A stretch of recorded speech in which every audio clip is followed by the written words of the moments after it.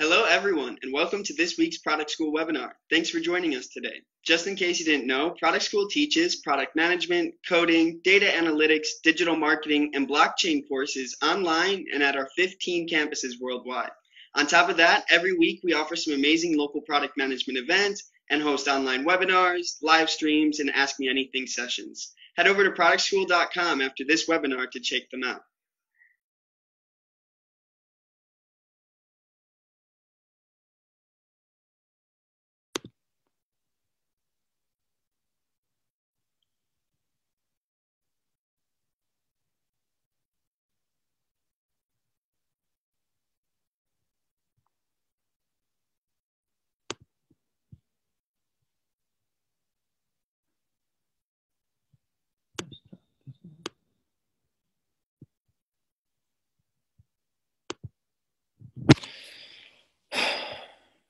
Hi, my name is Dan Mascola, founder of Moosiko, which is the simplest way to learn guitar on the internet. Today I'm going to talk about how to take a good idea and bring it to reality. And I'm going to use a company that I started and am continuing to work at called Moosiko to talk through some examples and key learnings that I've had. So how many times have you heard someone say, "That was my idea"? They see a product or a strategy and claim as if they had ownership of it. They'll kind of get very protective about it. I have this kind of theory, and it's not really grounded in any data or survey or anything, but I think if 1,000 people had the same good idea, out of those 1,000 people, only 10 people would actually try it, and maybe only 1 to 3 would be successful. So my point being is that having good ideas is the easy part.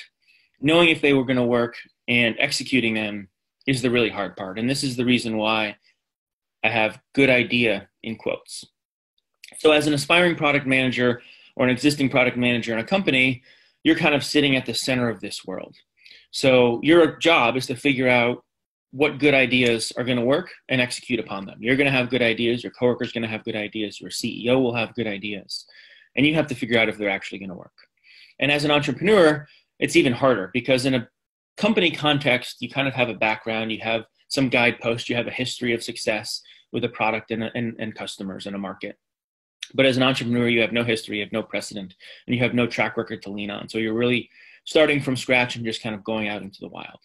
And so today I'm going to be talking about my good idea and the process of how I went through to figure out if it's going to work and kind of continuing to go through and what I've learned along the way. And I kind of hope that this is a mini case study that will shine some light into how you can take your ideas and turn them into reality.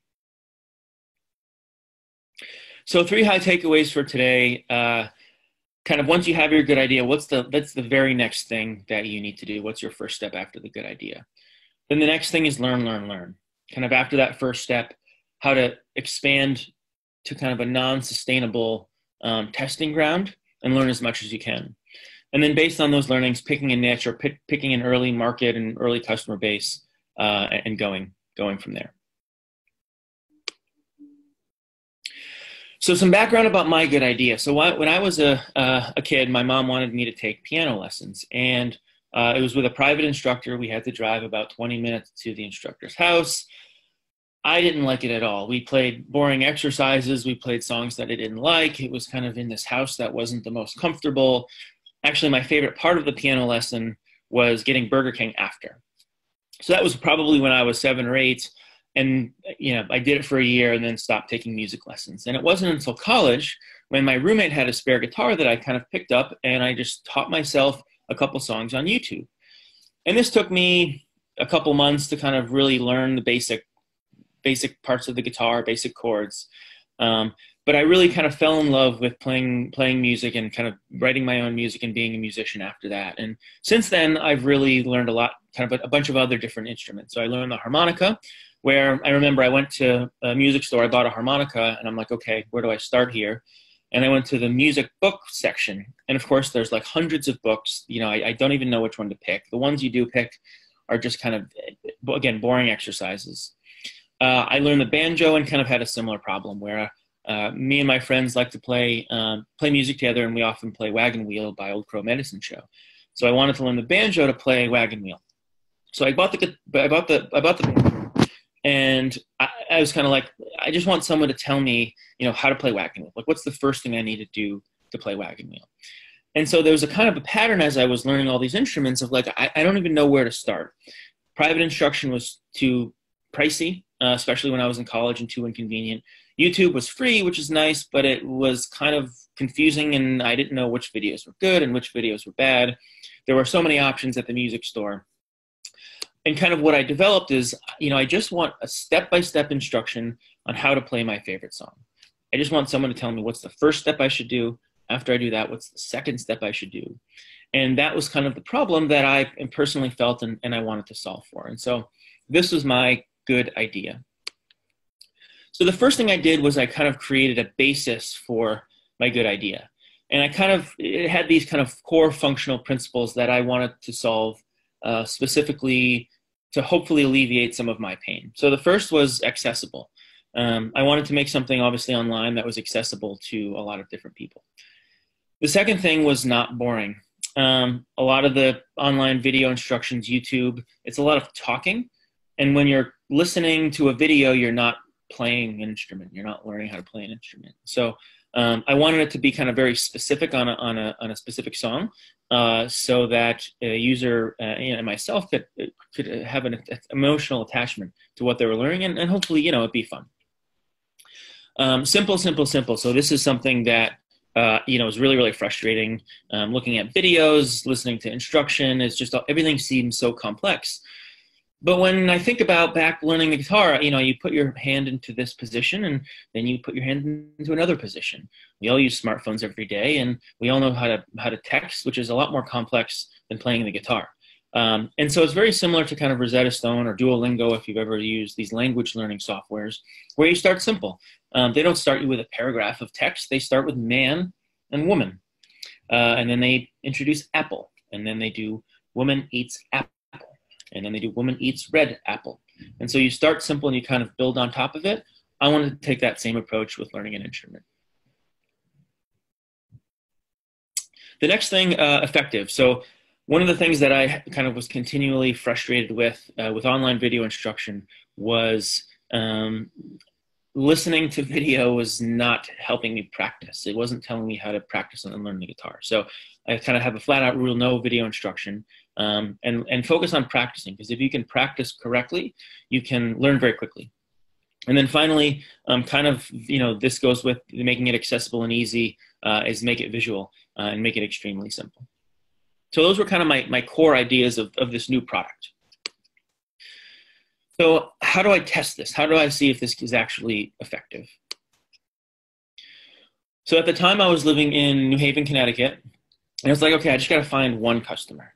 So I put up a Craigslist ad, and it was simple, just like the rest of them, a free guitar instructor. And I wanted to test out this new methodology. And someone from Yale, a med student actually from Yale, reached out to me and was like, hey, I want to learn Sweet Home Alabama. And so I'm like, okay. So I whipped up kind of the method that I had always dreamed about in PowerPoint, went over to her dorm room and walked her through the lesson, kind of gave her the lesson. I didn't provide any instruction on how to play the guitar. I just said kind of like, this is a new methodology I'm trying. I want to see if it works. And I left her with the PowerPoint. I said, in a couple days, send me what you have. I can come over and provide additional tips if you need it. Well, the next morning, she sent back an audio file, and it was like a perfect rendition of Sweet Home Alabama. And that was kind of my aha moment, like, oh my God, this could actually work. So once I validated with one customer, I was like, okay, well, is this just a really kind of smart and fast learner here, or can this be used with many more people? So what I went out to do was create a kind of repeatable, non-scalable product. And this is really getting into kind of the learning aspect of creating, starting a new idea. So I created about 30 lessons using PowerPoint. I reached out to all my friends and family, asked what songs they wanted to learn on the guitar, and kind of sent them the PowerPoint. I said, here's a lesson. Just open it up on slide one and start and go through the whole lesson. Call if you have any questions. I provided lots of one-on-one instruction, where necessary. And kind of with each user, I kind of got feedback. They were confused on this part. They didn't understand the nomenclature. They didn't know how to tune their guitar. And kind of each iteration, I would add kind of more detail and more refinement into each lesson. So this whole process took about 2 or 3 years. And I learned a lot of different things. So the first thing was I learned that people have lots of excuses for not wanting to learn the guitar. My hands are too big, my hands are too small, I'm not musical, I'm not strong enough. And this was a really kind of key insight into not necessarily a product question, but more of a market question. That if I wanted to roll this out, I'm going to have to overcome some of these mental barriers that people have. I learned a lot of mechanical mistakes that people made and worked that into the product. Kind of tuning and getting the guitar set up is really important. It's not super straightforward. You have to kind of adjust pieces on the guitar. And so kind of thinking through how to make that really, really easy was a big piece of it. Surprisingly, a lot of interest from women. And, I don't exactly know why this is the case.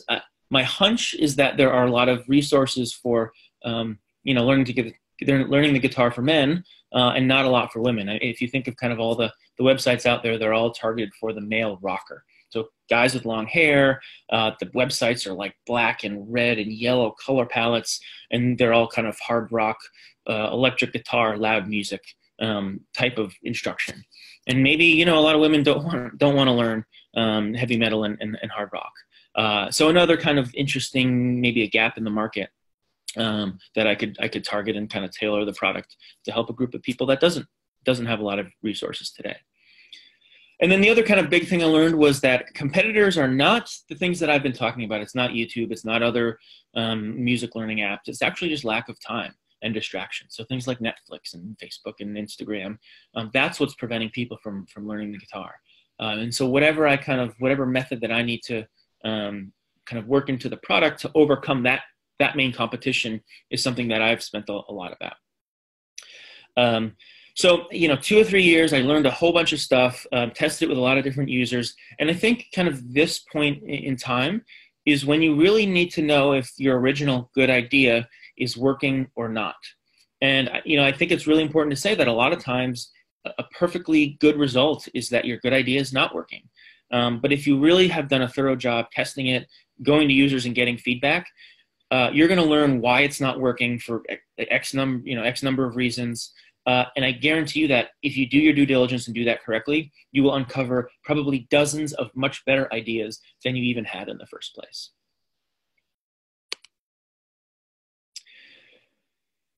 So after all these learnings, now it's kind of actually time to really go to market. You might use the term MVP here, minimum viable product. I don't like that term. I think it's often used as the cheapest product, which defeats the whole kind of purpose of the acronym. But basically to bring a product together that meets those core initial assumptions that I had. So it was a web-based product, online lessons, and I really wanted to kind of test engagement here. So measuring everything from website visits to product page visits, who are signing up, who's using the product and using it a second or third time. I'm starting to get into a lot of user interviews and really understanding kind of the reasons why. And for me personally, kind of in my career as a product leader, I've really harnessed the jobs to be done theory.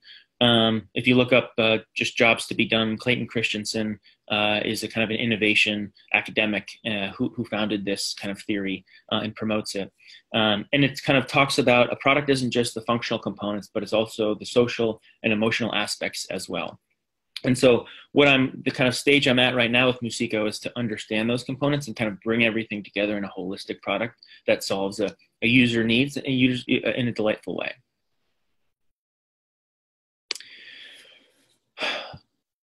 One of the ways, so, now I've kind of like built a product that I can launch to market and kind of getting into like, okay, who is the niche market? Where do I actually go and test this initial product? And one of the things that I have come up with and like to use is what I call the airplane test. So it works like this. If you've got an idea or you've got a product, as you board an airplane, and you're walking down the aisle to your seat, look at each person that you pass and imagine them using your product. I mean, like really internalize it. And ask yourself, are they all using your product the same way? And you're going to see people from all walks of life, and it's going to force you to think about how your customers use your product from their perspective. So in this photo here, you can see that we've got men and women of all different ages. There's probably people with more money, people with less money. There's people with different backgrounds and different races. They're going to be in various jobs. Is the accountant using your product the same way that the construction worker is? Probably not. There's going to be mothers and fathers with children. You can see on the left, there's a woman with a neck brace, and on the right, there's a man sitting with headphones. Are they using your product the same way? Again, probably not. So this is going to force you to think about who will use your product and why, and who won't be using your product and why. And this is kind of really the mental path that you need to go down to hone in on kind of that initial niche, and go into really targeting and getting traction with your initial customer base. So this is kind of that third step of picking a niche and go. So again, building from kind of the learnings and the reasons why. Again, I'm going to stress you want to understand the functional parts of your product, the emotional parts of your product, and the social parts of the product. And if you can understand those things, you can piece together what really matters in your customers' lives and how you can improve their journey and the problems that they're trying to solve. So for Moosiko, what I learned through this process is like kind of our initial test market. And like I said before, one of the biggest things was distractions. And so people who had full-time jobs were kind of professionals working through their careers. It's going to be really hard for them to learn a guitar. Maybe they would pick it up for a couple minutes and maybe they'd learn a couple songs, but then it would kind of die off as they would get distracted. And so those aren't the kind of easiest customers that I could acquire. Okay, who should I target then? That's not that. Well, it's kind of people in life who are before their professional years and after their professional years. High school students, college students, and retirees. And those are kind of the initial three markets that I'm going to test with Moosiko in the coming months. The other thing I discovered was a lot of people wanted to learn guitar because they wanted to write poetry. They wanted to create music. They wanted to be their own band. And so I thought, well, kind of to be a one-person band or to kind of start a music career, you need an instrument and you need to be able to sing usually. So a cappella singers are already halfway there. And so if I can target them, help them learn the guitar, they can combine a beautiful voice with a songwriting capability, and hopefully become the musician that they've always wanted to be. So after you kind of identify these initial test markets, how do you go test them? There's a whole bunch of different ways to do this. You can get very creative. I often think creative ideas here on how to test is usually the best.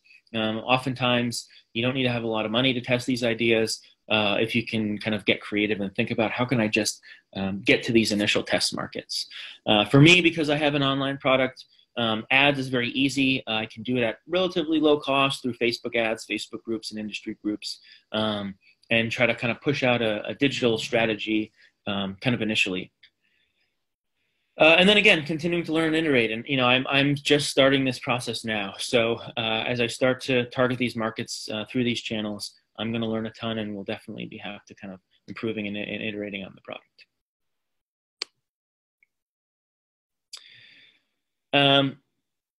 So, if you have any questions, feel free to email me, dan@moosiko.com. If you're interested in learning the guitar, I encourage you to check out Moosiko. Here's a couple screenshots, just kind of highlighting, you're learning Brown Eyed Girl. It's very visual and kind of straightforward. And then we provide a song sheet so you can play and sing along after you've learned the guitar. So please get back to me with any questions about the product or the presentation. And kind of just to recap, after your first good idea, just find one customer and ask yourself, did it work? If it did work, create a non-scalable product to test with 50 more customers. And again, learn, kind of continually asking yourself, is this working? Do the airplane test so you can help identify which niche and potential customers are a better fit for your product and which aren't. Kind of then build that product together, go to market with that specific niche, and I think you're off and running and kind of in a good place to succeed.